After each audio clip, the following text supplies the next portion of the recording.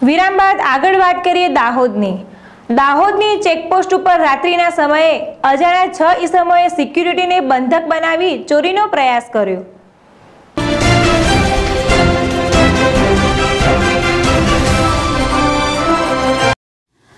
માત્ર ગણતરીના કલાકોમાં તારા મારેલી ચેકપોસ્ટના તારા તોડી ચોરી કરવાના પ્રયાસો કરાયો।